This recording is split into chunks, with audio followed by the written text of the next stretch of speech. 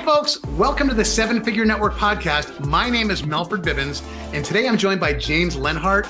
And you guys know that my favorite interviews are ones that start about an hour before I hit the go button. And that's exactly what's been happening. I swear, James and I have probably been talking for 45 minutes with such gold that you guys didn't get a chance to hear because I didn't hit the record button yet. So now we're going to let you guys in on this super high level conversation we've been having.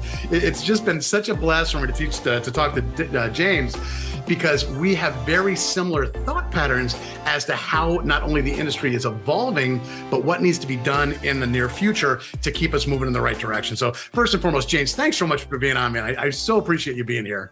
Well, thank you so much for having me on here. And it is funny, the last 45 minutes, if you had the record button on, I think half of it we had to edit out. Because we're both tri-staters, so we tend to talk a little fast, and probably most people wouldn't be able to keep up with it. But I am very excited to just share a little bit of what I've seen in the industry over the last 22 years, and from like all different facets of network marketing. It hasn't just been in the field or at corporate or as a branding consultant. Like I've done all little different things. And so just like a diamond, talk about diamonds, right?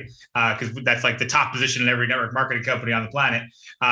There's so many facets to this industry. Mm-hmm. And I think most people might only see one or maybe two or three. I've seen so many different weird little angles of this industry that I get to provide a different outlook on where we've been and kind of where we're going. So I'm excited to just chat with you. We've already had a blast already. So, oh, that's great, man. Thank you so much. It's and the audience knows how much we love having guys on who have experience like you, who spent time on the executive side, has spent time consulting these companies, has spent time coaching and building to the top of companies. I mean, I just love to have the insight of somebody like you. So I got to ask the most obvious first question: what got you into network marketing in the very first place? Like, what made you swipe your credit card that very first time?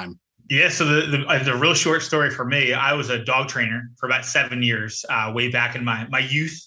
So I've trained thousands of dogs, and I loved the ability to be able to go make money by doing something I had fun at. So train dogs, make money. And then somebody, it's like the old adage, right? They came and knocked on my door, and my neighbor knocked on my door. She said, "Hey, I know we don't talk that much, but I'd love to show you what I'm doing, and I'm getting training for this new position. Would you be able to help me out?" Sure. What time? Well, is now good? Sure, now's good. And she went out back across her street to where she lived, and she came back with this very portly Greek guy, and I won't name any names, but a really cool guy. He came, and I'm like, okay, I got to do that like second look of like, this is what we're doing? Okay, sure, I'll run with it. And at this time, I was making six figures, doing dog training, loved what I was doing, so I'm not looking for anything. And they sat down and they, took out the flip chart and started doing this flip chart. And I'm like, oh, this is interesting. The information was good, got to the end, and basically said, so what do you think? That's what he said. And I said, oh, it's interesting. How do I get involved? And he said, oh, you want to buy the product? I was like, no. How do I do what she's doing? Because in the presentation, you said she's going to make money doing what she's doing, and she's not doing anything. You're doing all the work. How do I do that? And I said, well, we've got a meeting on Saturday morning, come down and blah, blah. And that was like 20-ish years ago. And so I went down to the office. I was at that company for 6 years and learned what network marketing was. And I said, this is a place that you can go at the time. I don't use this language today. At the time where you can make rock star money and not be a rock star. You can go and say, hey, if Melford enrolled me into a company, he could be someone that makes multiple 6 or 7 figures. And his one and only goal is to get me to make 6 or 7 figures.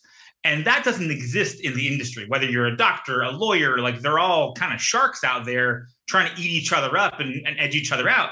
In network marketing, it was like, hey, wait a minute, you actually want me to do better than you. And that's when I went into that road. And then I also went down the personal growth route. I was with Tony Robbins for like 6 years.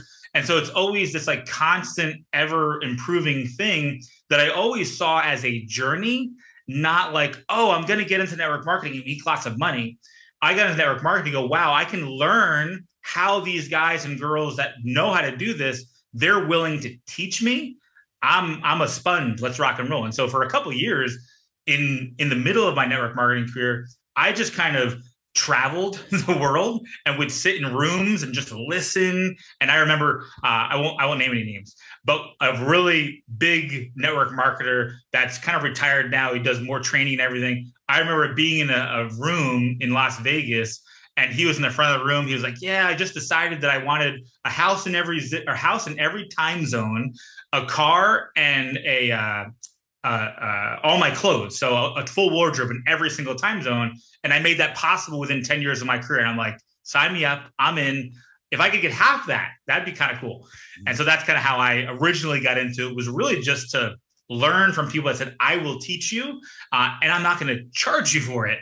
And my goal is to get you to do it faster than me. I was like, I'm in. Let's just sit in the room and absorb, because as a dog trainer, I was not absorbing that information.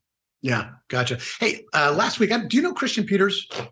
My name sounds really familiar. A great guy, but the reason I'm raising Christian is because I interviewed him last week, and his big thing was, I don't care about the product. I don't care about the results. I care about teaching people about an opportunity that's going to change their lives. Yeah. So now that's obviously how you got into the industry. Did you sort of, and again, I found it amazing. I'm like, wow, that's impressive, because the guy's killing it, and he's just teaching people about the opportunity. So I found it super interesting. Did you transition from, pure opportunity to now the product matters a little bit more? Or has it always just been the drive of this opportunity is so amazing that we know the products are going to be good, or else the company wouldn't have launched? Can you go into that for a little bit for me to explain? Yeah, I think I've gone through like kind of ups and downs throughout my career, because I've done service-based, I've done product-based, I've done a lot of different things. And I think the product does have to be good. Do I have to say it's a life-changing, altering product that's going to change the world? Not necessarily, because I can have an incredible product. If I love this pencil I'm holding in my hand, and I take it every day and it changes my life, that also doesn't mean I need to build a business around it. So I think over the years, I've shifted back and forth between product and business. And now I look more at culture and community. So like, if I love this pencil, what's the culture and community that's around it that's trying to sell this pencil? What's the executive team like? What's the culture of that company like? Do I want to partner with that culture and the brand? Because I had a branding and marketing agency for a few years. I'm more about the brand and how it makes people feel and what they see when they look at the brand versus the product and all that kind of stuff. Because I'm one of the people that the second that someone buys the product, I go, now that you've started the business, let's get you started. Not wait for the product to arrive, try the product, make sure it's good, all that kind of stuff. And that's in that gap of I ordered today, I received my product. That's where culture lives. Because how do you onboard somebody? How do they get into the groups? What do they feel like? Do they have confidence immediately to go, oh, I'm going to share this with my best friend, or I'm going to share this with another person? Do they have that instant confidence, or do they need the product or the money, the opportunity to give them that confidence? I think the culture is where you can get that confidence really quickly. And I think some companies have that. Some companies really miss the mark, and they depend on the product experience, or they depend on the opportunity to get people excited and confident to actually go out there and share. That's a really good point. That flip-flop's a little weird sometimes. Yeah. Let's talk about lead generation right now. And we're going to go in like 400 different paths. Okay. I'm just like, after the conversation you and I had for the first 45 minutes, I have like 500,000 different questions I want to go on. So I'll try and keep it fairly linear. One thing I want to talk to you about is lead generation right now. Because I mean, obviously after 22 years in the industry, playing both sides of the fence, knowing basically every big trainer in the world and going through every system, what do you feel like today is a really great way to build your network marketing company? And I'd like, if you don't mind, can you answer from two different points? One is the newbie, and one is somebody who's established, but's kind of hitting that weird zone where they're either going to delve into management mode and start going downhill, or they're going to keep growing like a maniac. So could you talk about both sides of that coin of lead generation today? Yeah, let's start newbie first, please. So because whenever I do consulting, or wherever I come into any company, or friends are just asking me about companies, I'm always like, what does it feel like to be a new person first? Because a lot of companies focus on like recognition and bonuses and all this stuff for the top brass. The thing about the top brass and network marketing companies is they're going to do it no matter what you give them, because that's just how they feel, and that's what they're going to go after. A new person, you need to put that first dollar in their pocket. You need to do all these different things that gets them to want to go out and get leads.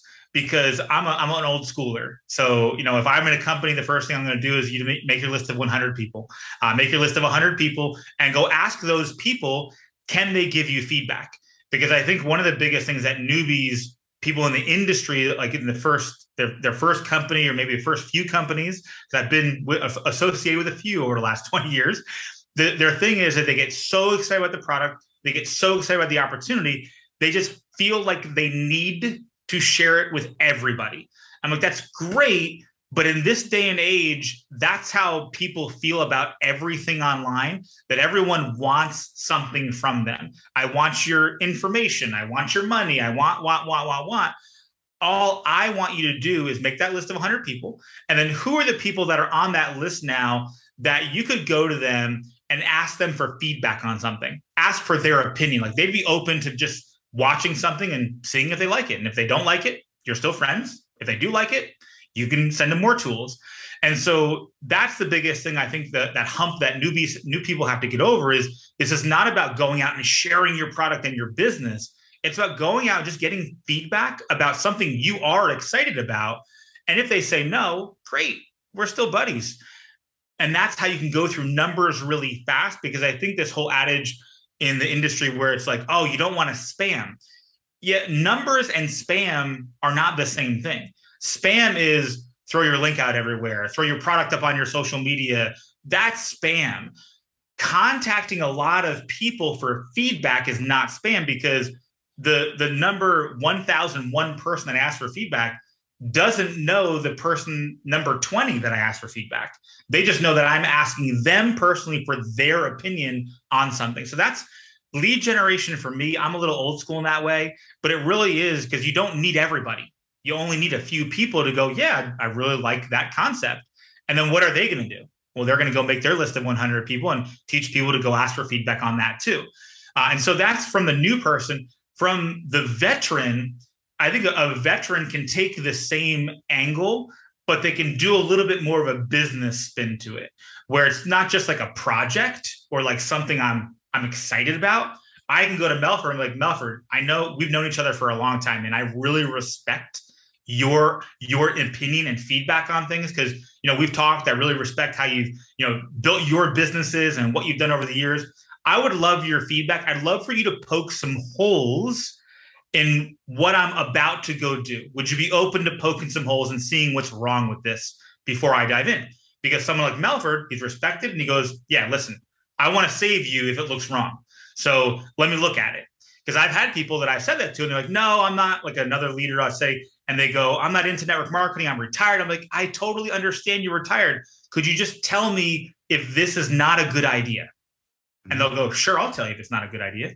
I wouldn't do that with a new person, because they don't have that credibility built up where they would be able to go that. So it's kind of the same idea of feedback, but the language and the posture is a little different versus a new person, where they're really just wanting to get feedback from everybody in their life, versus the veteran that is kind of targeting certain people to go, hey, if this person, I'm not looking to recruit them away from a company either. I'm not looking for them to jump and leave or whatever it is. I just want them to see it from me first. Maybe down the road, there could be partnership in some way, shape, or form. And that's the whole thing is I was always trained, just get eyeballs on it. That's your job. Your job is not to sell the product or the opportunity. It's just for people to look at it, and then you get out of the way and let them decide what they want to do with it. Yeah, no, I love that. I love the fact that you took sort of a classic model, but made it so it still feels good for everybody. Because, again, we were talking for so long beforehand about, the evolution of the industry. And obviously you put the ball in the tee for me when you said B2B, because, 7-figure network always revolves around, enrolling businesses. But, a couple of the other markets that are really perfect right now that have been sadly avoided by this industry, men. That's a marvelous way to approach men. And, why are men hard to get? Because oftentimes network marketing didn't have a system in place for success. Right. And again, the last thing I'm trying to be is sexist. I mean, you guys know we're in an industry of 95% women, so I'd be shooting myself in the head if I was being sexist. But the point is that men who could be hyper successful in network marketing have avoided it often in the past because they only were told to make a list of 100. Right. There was no like you just gave the evolution. You told, what do you do in the beginning? What do you do in the middle? Obviously, we both know once you hit the top of the pay plan, you do entirely different stuff from there. You've got a different mechanism in place. But having this available, it's like harkens back to the Blue Ocean Strategy. I mean, it's a book that I love, and I'm sure you love too. Yeah. Why do we keep throwing ourselves in this red ocean of doing the same thing over and over again when there's men out there that are perfect for network marketing but have never been approached or approached badly? Time to get them in. Transitioning professionals. How many people out there, like if you spend more than 2 minutes on LinkedIn, everybody's looking for a job right now. Yeah. Like the most talented people on the planet are sick of going into offices right now. Could this, I'm sort of asking you this as a silly question, but is there a better time ever for network marketing than we've had right now? There really isn't. I mean, again, when I've looked at the industry over the last 20 plus years, the best time for network marketing is the worst time in the economy, or the most unstable time, because that's when everyone opens and they're like, sure, I'll take a look at anything. We'll generate $1. I'm in. Like, let me look at it. When things are really good and the market's good and everyone loves everything on the planet, it's like, yeah, I'm good. Mm-hmm. Because again, network marketing is a game of numbers. I mean, Jim Rohn is my guy. Like, he's my go-to. And so, Jim Rohn's like, hey, listen, this is a numbers game. It's a ratio game. If you do things long enough, a ratio will appear. And in an unstable economy, or things that are you can go through more numbers to get more people to say yes, because they said they're open and more people are open. So what you said about guys too is that I think men and women too, but men go, for me too, I look at my past and I'm like, I didn't know anything about skincare. I'm not a leggings person. I was in a leggings company for a while, but I understood the concept of the business. I understood, skincare is a really good business to be in. Clothing, a really good business to be in. Do I really have a skincare regimen? No, I wash my face and that's about it. But I understand that's a multi-billion-dollar market. Same with weight loss. I'm not a huge weight loss fan, but it's a multi-billion-dollar market. Mm-hmm. The question is what's the culture? What's the community? What's all those different things that are wrapped around that? And that goes back to, do you need to love the product? Yeah, you need to like the product. It needs to be a good product that's in the marketplace. Mm-hmm. But do you need to be the target market for the product? I don't think you do.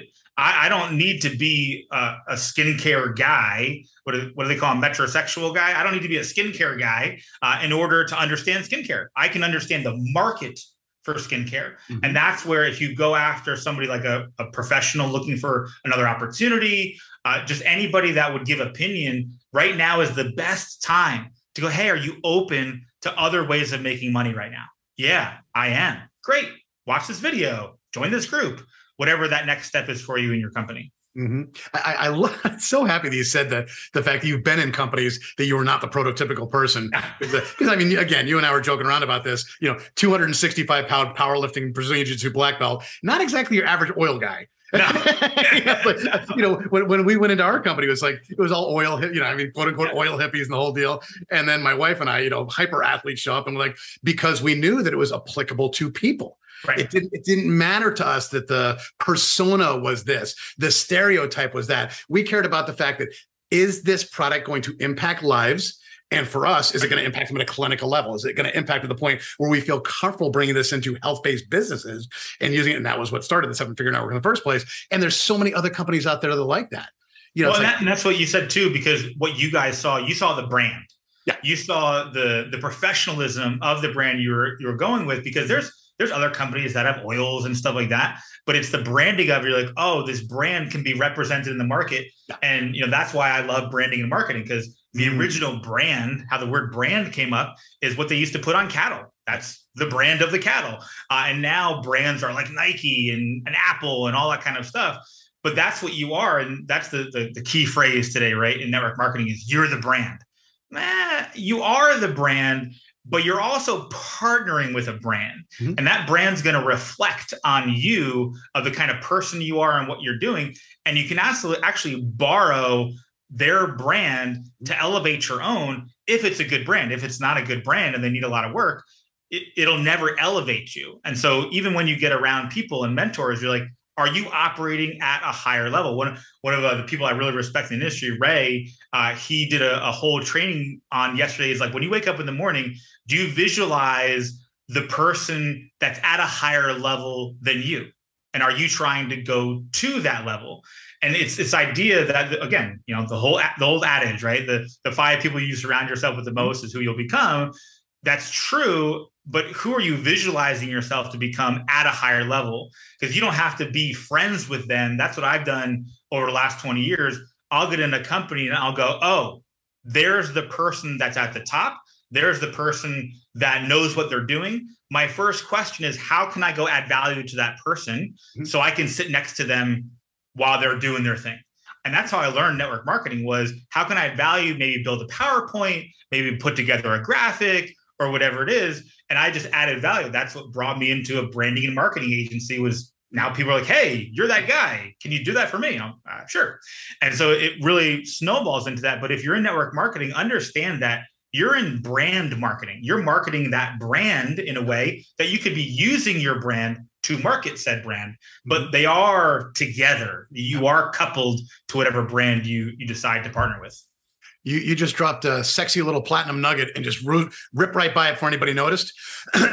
Make sure when you're in your company, you find somebody that's high rank and find a way to help them out.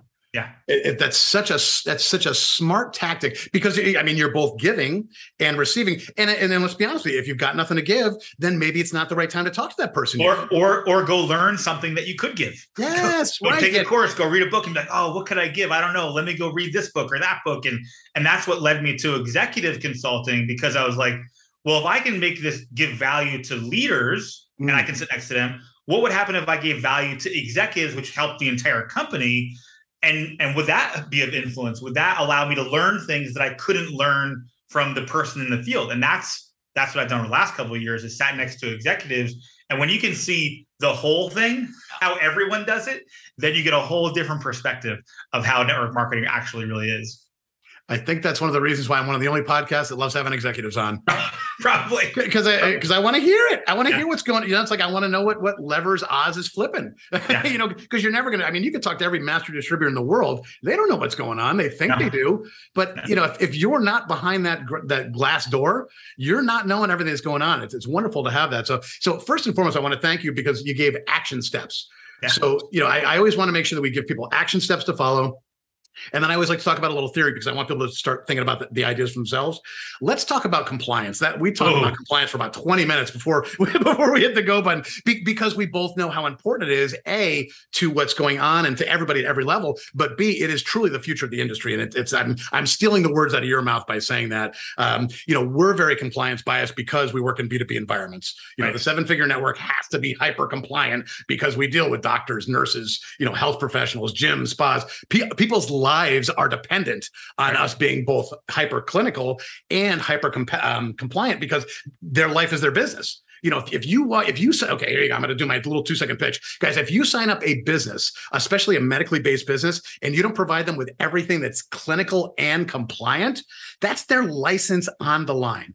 This is how they feed their kids. This is how they pay for their house. This could be their first practice, and they could have hundreds of thousands of dollars worth of school bills. They could have all this tuition just waiting to be paid, and you bring one incompliant thing in there and putting their license on the line.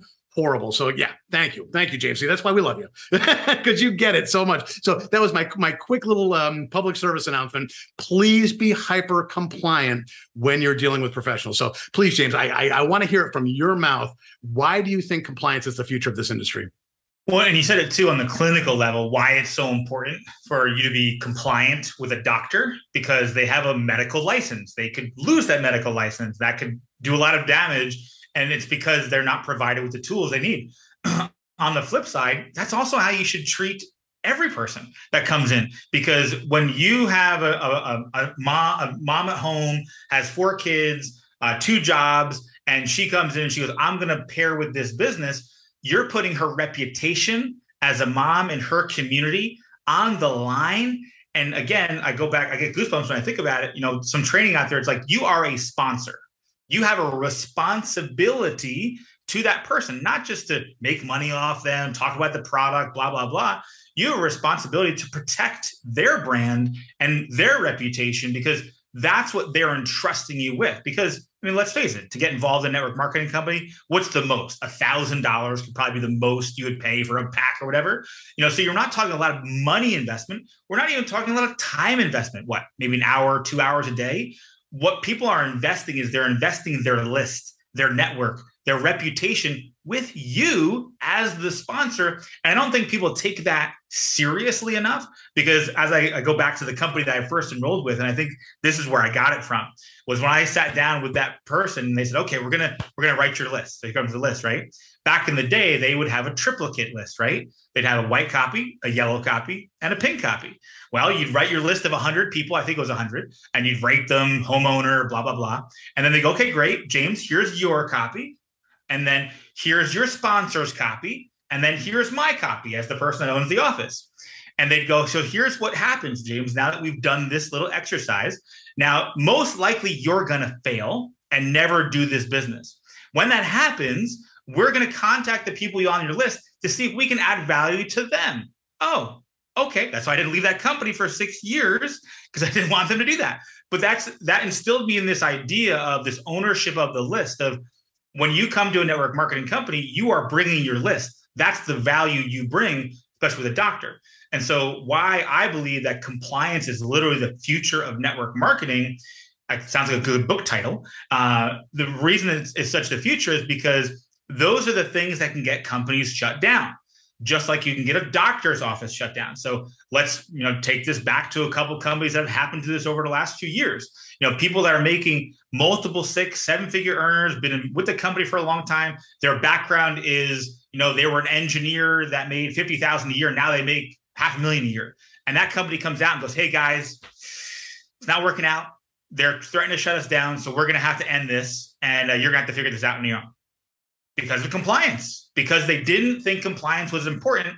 That put them at the risk of their company being shut down by some little tiny thing, not anything huge, because in reality, all the official agencies, all the 3-letter agencies we will not name now, but all those agencies, they don't really understand how network marketing works internally. They only see what's on the outside. And so they'll see like medical claims or this or that, whatever, and they'll take that and then they'll threaten the company. The company will go, either they'll cave and they're out, or they'll fight and something will happen. And so why compliance is so important, when you come into a company, not only are you risking your brand, you're risking the brand and reputation of everyone that comes on board. So you have to be compliant. You have to have buffers in place, which is why I said when we do lead generation, hey, I want your feedback. Not, oh my gosh, this product cured this or helped me with that. I don't even tell people what it's done for me. I let all the other stories do the work, because again, never risk your friendship. I don't care how awesome your company is. Don't risk a friendship. Don't risk a relationship on a company. Because I've learned over the years that company could be, oh my God, it's incredible. And then 3 months later, it's gone. And so you really want to outlast companies with your relationships. And I've learned the hard way how not to do that and how to do that, because I've risked relationships with companies and lost. They're not only that now not my friends, they don't like me because I got them in the company that failed them 12 months later. And so that's the biggest thing, is really kind of going, and why do I want to be compliant, is because I'm risking my brand and the reputation and brand of every single person I sponsor inside of that. If the compliance is not protected, and when we talk about compliance, if you're new on here, compliance is really just about giving promises that you can't fulfill. And so that could be promises of what your product does, the promises of what your business does, even what your system does. If I get on social media and I go, oh my gosh, our team is rocking it, we're making millions of dollars, we're doing awesome, and if you come in this system, you don't have to do anything, and it's done for you. You just put you, your company, and everyone at risk, because you just made a promise of what would happen if they came into your business. And right there, one of those 3-letter agencies could see that video and go, your company's out of compliance. Here's your letter. How are you going to resolve it? And so that's why I think compliance is really the future of network marketing, because without internal regulation on our part, it will just get shut down over the next 10 to 20 years, because franchising, like we talked about, franchising was illegal at one time, right? And they created this whole franchising program. I don't think that can ever really happen with network marketing because there's so many different companies, comp plans, executives, leaders. There's no way to really regulate it and go, this is how you do it. Everyone does it differently. But there is the chance that it all gets shut down because the government could come in and be like, hey, listen, we don't know what's going on with you guys, but you just can't do this anymore. And they'll just start shutting it down left and right. Will that ever happen? I don't know. But hey, if we just take some real simple steps and say, hey, you can't post this, post it like that. When I was a dog trainer, it wasn't about what to get your dog not to do. It was about teaching the dog what to do. If you're an executive listening to this podcast or a top income earner, and your corporate executives don't make graphics for you and recognition and PDFs and clinical trials and all of that stuff, you're at risk because a network marketer, an entrepreneur like me comes into your company, I'm going to go make it. And it's probably not going to be compliant. And so it's the role of the company to create those things for the people in the field so they can go and be compliant and do business correctly and not put anybody's reputation at risk. So that's why I would say, compliance is the future of network marketing, even though it's not a cool, sexy, awesome topic to talk about. Everyone wants to talk about recruiting and social media and da-da-da. You can do all the recruiting and all the influencer enrollment and all that stuff. But if your company is not compliant, you don't have teeth in your compliance department, man, none of that other stuff matters. You can have 1 million leads coming down, but you can still get shut down in a heartbeat without, any way to get out of it. So make sure compliance is tight before you build anything on top of that.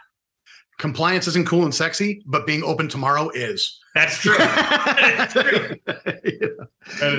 So, dude, now we got to flip the coin on this thing because we've been talking about compliance and enrollership. How about, we'll take it even deeper. How about retention? So I want to know, old schooler, been in a bunch of companies, you've got a big fat brain. I know you know a bunch of different tricks, but that in running in conjunction with compliance, because obviously, that's again, one of the most penultimate importances of compliance is keeping your team compliant. So you actually still have a team to work with. So can we talk about retention for a minute? Yeah. So I think retention does couple with compliance too, because, one of the things that companies have had a problem with is internal consumption, right? Mm-hmm. So, you've got, let's just use an easy number, 10,000 distributors and 0 customers or 1,000 customers. And so all your customers are your distributors. And that becomes wrong in some eyes of government agencies because they're like, well, if I sign up to do a business to make money and all I do is spend money on the product every month, then at the end of the year, I'm in a negative for my business. Even if I never intended to do the business, I just signed up for the discount or the culture, or whatever it is, I'm in a negative because I spent money every day. So then they go, oh, that's illegal. Can't do that. I totally get that. And so one of the things about retention is there's a couple companies out there that have come out over the last, I would say 5-6 years that really understand customer retention and the importance of why do we need real customers that want to buy real products every month and never, ever want to touch the business side. And if they choose to, maybe they could get points or something like that. So I think the biggest thing on retention side is creating a customer program that keeps people customers and doesn't try to convince them why they need to go become distributors. Because I think a lot of programs out there that'll go, okay, you're a customer, but hey, Melford, would it just be better if you made money too? Doesn't that be awesome? Here, buy this pack and now you can make money. And you're like, all right, yeah, that makes sense. I like to make money. Sure. And I like the product. I'll do that. And so there's no line between customer and distributor. Like if you go on Amazon right now, Amazon didn't sell their own products until up to a couple of years ago because Amazon was built of distributors of all different products. Now, no one really knew that. They all thought it was Amazon. I buy it from Amazon, it comes to Amazon box. I got it from Amazon. Well, no, you probably got it from Joe Smith that's selling products in Indiana and carting them from China over to here and repackaging them at the Amazon plant and sending it to you. And he makes a cool product for that. There's millionaires, many, many millionaires that have Amazon stores. And so that idea of what Amazon is like is really where the network marketing model needs to go to, where it's like, in network marketing, we kind of like highlight and put the distributor up front. They're like, oh my gosh, you get the trips and the recognition and the woo, all that stuff. You really want to do that for the customer. You want to make a retention program that rewards the customer that might be a program that's not even available to the distributor. So for example, let's talk about travel. Travel is a huge thing you could use for loyalty. Let's say you have a travel company that you could partner with and go, hey, as a customer, every dollar you spend, you get a point to use towards travel. When you're a distributor, you don't get that option. Oh, wait, but what do you mean? Yeah, because that's for our customers only. That's for our loyal customers to do that. So attaching things to going, when you do $1, you get a point. Or I know a lot of companies out there too, there's a few that I could name, but a lot of companies will, for every $10 you spend, we'll donate $1 to such and such charity. So making it more, that there's more value in the dollar that customer is spending, just like why a distributor would buy products. Why, if I'm a distributor, why do I buy products every month? Yes, I love the products, but also so I can get paid. That's one of the driving forces to buying products every month. For the customer, the driving force has to be more than the product or the price. Because if I'm just a customer and I'm paying $50 a month for my product, and I go over and I see another product for $42, I'm a customer, I'm going to go buy the $42 product. There's nothing keeping me there. But if I'm spending $50 and I know, $5 a month goes to a charity, and I know that $50 every month I get points towards this. And so kind of combining the Amazon worlds and like the credit card rewards program worlds and making that some real customer loyalty retention programs, but making them exclusive for customers that you don't get when you become a distributor, because you really want them to stay as a customer and keep it happy there and not have this idea of, oh, you need to upgrade. Oh, you need to be part of the cool kids. No. The cool kids are the customers. And that's where I think one of the next phases, and some have done this, but not really big yet. I think that's where you start bringing customers on trips. So like you take distributors, you bring them on trips and you extravagant stuff and paid for vacations and blah, blah, blah. Well, what if you had a customer program that after a year of being a customer for a company, you brought them on your next trip? Or say, hey, you have a free hotel and everything. All you got to do is get there and pay for your travel. And we'll give you a free vacation when you get there. And now they're around all the distributors in your company. Go, wow, this company culture is really cool. And now you just probably recruited your next top income earner in your company from being a customer for a year. Companies don't think like that. They think, how do we get people in today? No, how do you convert a customer lifetime into a distributor that becomes a customer gatherer because they were a really great customer experience? So those are a couple ideas in terms of retention, just making it really special for the customer and not making it because one of the trainers I heard a while ago was like, you go after people and you present the opportunity and you lose if they become a customer. Oh, I don't know if I like that. Because it's like the second place prize is for them to be a customer. I really think in our day and age, in the future of network marketing, is customer is first. So it becomes a linear thing. It's not a lateral thing. I don't go, well, Melford, do you want to be a customer? Not fun. Or a distributor, really fun. You want to do B? B is better. A, B. And they're trying to get everyone to do B versus going, hey, Melford, here's how it starts, man.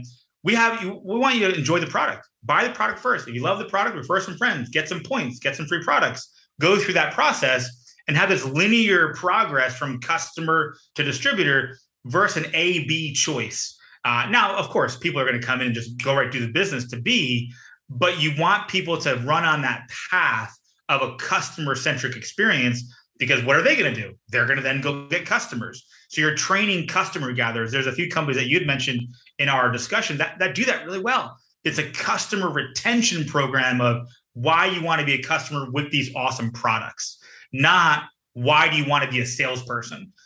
That's not the angle you want to go with. So retention program, focus on customers, give them special benefits that maybe even the distributor doesn't have access to. James, that is genius. I love having a hyper-focused incentive program for the customers. Yeah. I mean, that just doesn't exist. That's so smart. Like, we could just cut off right now and that would be like that. Do that. And you just became the smartest guy in the industry. That's such a great plan, man. I love that. So are you seeing it? And again, we talked about a couple of companies out there doing it. Do you see that happening in some of these companies over the next couple of years? Because I mean, it just seems like such a no-brainer to, I mean, my Lord, incentivizing customers for even a small percent of a vacation. Phenomenal, especially. Yeah, I mean, I think a lot of companies I've seen, because again, when I do consulting, I'm the kind of person that like I'm a compensation plan junkie. You know, I've got a folder on my computer that has like 95 compensation plans in it. Companies that were around for 6 months, 6 years ago and not around, but I keep them in a little folder. So they have that history on my folder. I have a legacy compensation plan folder in there. And the thing about it is there's so many good things in the industry that I borrow things from all these other companies. And so I'm in like every group on the sun. I buy products from everybody. If you've got a product, let me know about it. I'll probably buy a pack. Because again, I just want to know, I want to see the box. I want to see how it's presented. I want to see what's your onboarding process? When do you email people? All that kind of stuff. And it really comes down to what you want to experience and how you want people to feel during that process of becoming part of your company. That's really what it comes down to. Is how does it make me feel to be part of this thing? And I hate to I can bring it up because it's no G company. You know, that's what Amway did. When you were in Amway, most people and in network marketing and outside of network marketing became billionaires because they were exposed to Amway in some way, shape, or form, either from the culture, Tape of the Month Club, whatever your opinion is on that, whatever it is. But they were exposed to this culture that said, hey, you can be a better person. And you can be a better person by learning how to do stuff. And that's really what it comes down to is having that idea that the companies that I see out there that are doing things that are very customer centric, like I know a lot of companies out there, there's some hair care companies, some skincare companies that have like VIP programs for customers that are like, hey, if you do this VIP membership and, you know, you'll get free points in the month and then you'll have access to free things. So I do see the shift of newer companies. Now, older companies, they're not really getting the hint. And that's where those companies that are not getting the hint, they become the product of the month company. They think retention in future is, look at this product, look at this product, this product, this product, this product, this product. And you're like, I don't even know what you guys do anymore. I just know you have like 5,000 products. And so it's this idea of really being centric and going, hey, how can we do this? So I see some VIP programs out there, some point-based programs, some things that I'm drawing from and going, how can you do that for the customer? And then the real part-timer. And I think that's been missed a lot too in network marketing, where it's like all about, you know, here's my $1 million check. Here's my 9 trips I took. And I speak on stage around the world. And you're like, I don't know if the average person can do that. And the thing about it is that you have the whole, I mean, Larry Thompson is a good example, the 80-20, the 80-15-5 rule. That's what it is. What it comes down to is that 80% of the people that come into your business, they just want to be there and be in a culture, maybe make a couple $100. But most language of companies is make $1 million, be a 6-figure earner, join the Diamond Club. It's like, that's so unrelatable. Whereas like, that's what social media has done for influencers, right? Because back in the day, right, Melford, to be an influencer, you had to be a rock star, a celebrity. Now, what do you have to do? Go get a TikTok account and go get 1 million followers, celebrity. And so that idea of it being around this top income earner, you really want to cater your language to customers and part-timers, because that's what people are looking for right now. They're not looking to leave their teaching job. They're not looking to not be a lawyer anymore or a doctor anymore, but they are looking to go, hey, how can I invest an hour, 2 hours, 3 hours a week and add an extra $500, $1,000 a month, you know, get another car. You know, that was one of the things that Jim Rohn always said, right? You know, I don't want to leave my full-time job because I had such a great story. Because I would, you know, I have a car. I didn't want to leave that. It was such a great story. And so you don't want to try to rip people out of their story. Meet them where they are, not where you want them to be. Go, hey, what do you need from me? Like we talked about before, you know, going into a doctor's office. Hey, what do you guys need? How can I help? What value can I add? You know, what's your day like? Where's your gaps? Where can I fill that? Can I come in here and help you guys out? I'll stuff some folders for you. Need help? I'll stuff some folders for you. And that's what it really comes down to, is finding those gaps for people and going, how can we fill that gap? Not how can I make you $1 million a year? How can I make you an extra $300 every single month that you don't think about that comes in? That's what you want to do, because what's the only option? You can't do that in the bank. You're going to go buy real estate. There's lots of ways you can do real estate. But in network marketing, it's still the best opportunity for you to come in and just make $500 a month that comes in every single month. But that comes back to compliance and culture and retention programs and all those. If those things aren't in place, you don't have an opportunity for the 80%er. Yeah. The 80%er of the person that goes, hey, I only have an hour a week. If you don't have systems for them to use, your company is not set up for the future. Set your company up for the customers and the 80%er, and you're going to have a company that's going to be around in 20 years from now. Yeah. And man, I'm so glad that you mentioned the old schoolers because, okay, anybody who picks on Herbalife or Amway does not understand what network marketing is about. Nope. You don't, if any one of those two companies is the butt of your joke, you don't get it. And you mentioned Larry. Larry's such a great, like, I love Larry Thompson. He's such a great guy. And it's like, how did masters like that build this, hundreds, I mean, God knows how much those guys made, but like, just teaching people how to make a couple bucks. Yeah. That's why Herbalife did so well, guys. That's why Amway did so well and why they're still around. I mean, for the love of God, they're still around 78 years later because they're not trying to remove people. They're trying to plug into their lives. And that's what we talk to business owners about. We are not trying to change your business. We're just trying to add in a very profitable Lego piece. Yep. Here's the glue, the system that allows that Lego piece to get stuck there and not have you ever worry about it again. Right. Like to us, that's the way this thing works. And so it's really just an evolution of what started this industry in the first place. We just do it for businesses as opposed to individuals. So I'm so glad that you mentioned those two. Hey, do me a favor. How can people reach you personally? You've given so much awesome content. How can people find you? So, I mean, I have a website, jamesleonhardt.com, that you can go on there. That was kind of my old branding and marketing website. I had a duplicate mastermind and all this kind of stuff.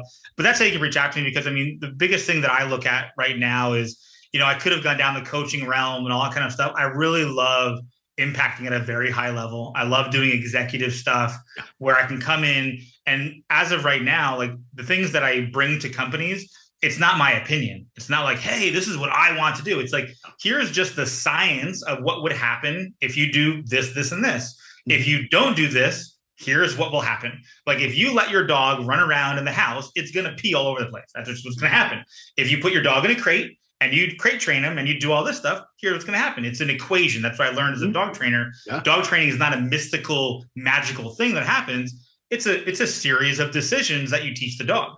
Mm-hmm. And so same thing in network marketing. It's a series of decisions that you teach somebody. Here's how you do this. And here's the result of that. It's not mystical, which is what I think in network marketing, especially with social media, because everyone is an influencer now. Mm-hmm. With social media, it makes everyone have this instant voice where it's like, maybe you should just go crack open a Jim Rohn book.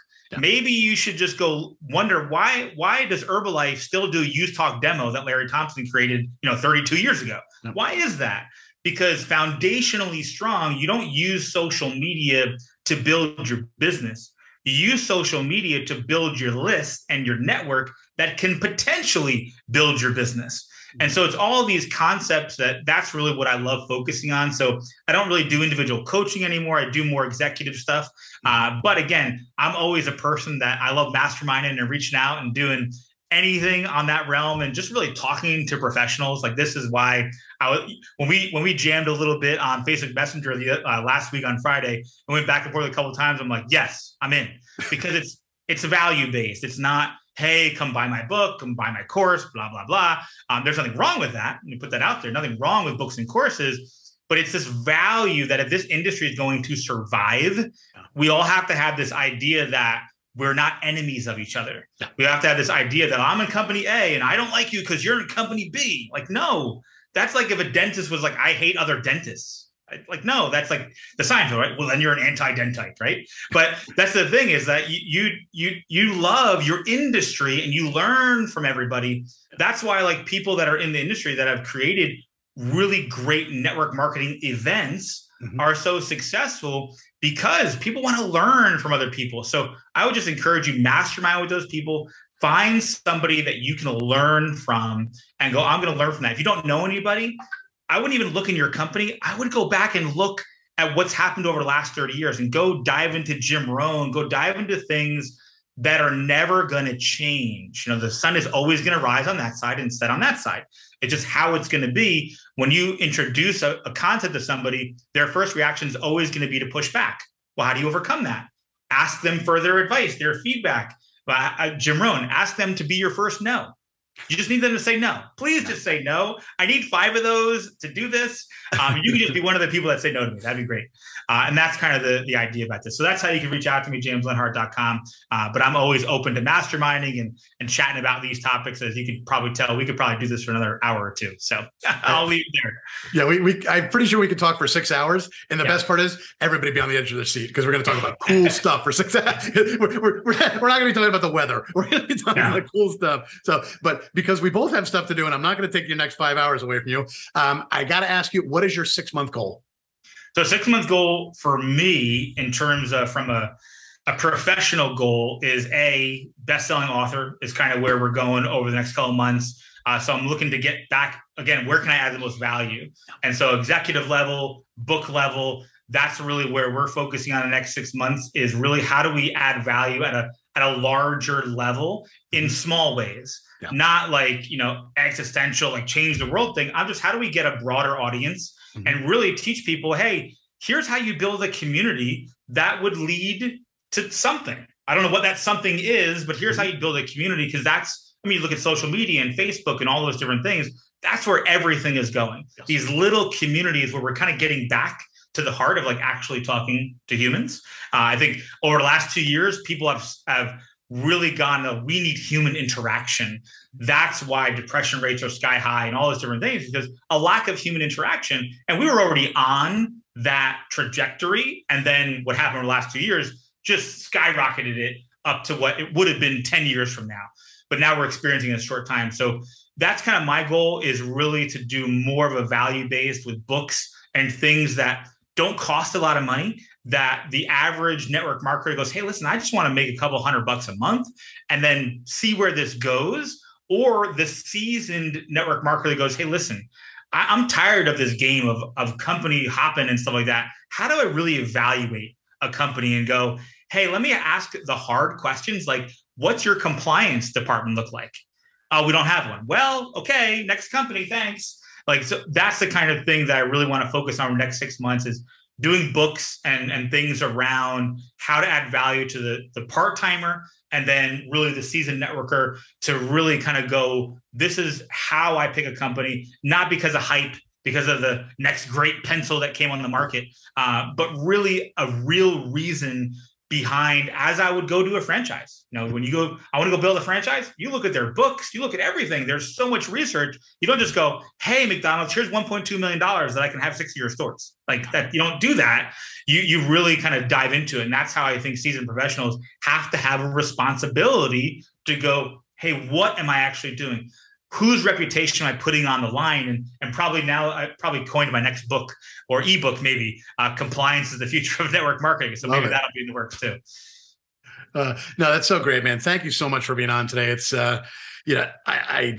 we delivered so much value in this time. So that was your first step. You've already delivered. I don't even know how long we've been on for, at least an hour, but you've delivered an hour of value to this audience.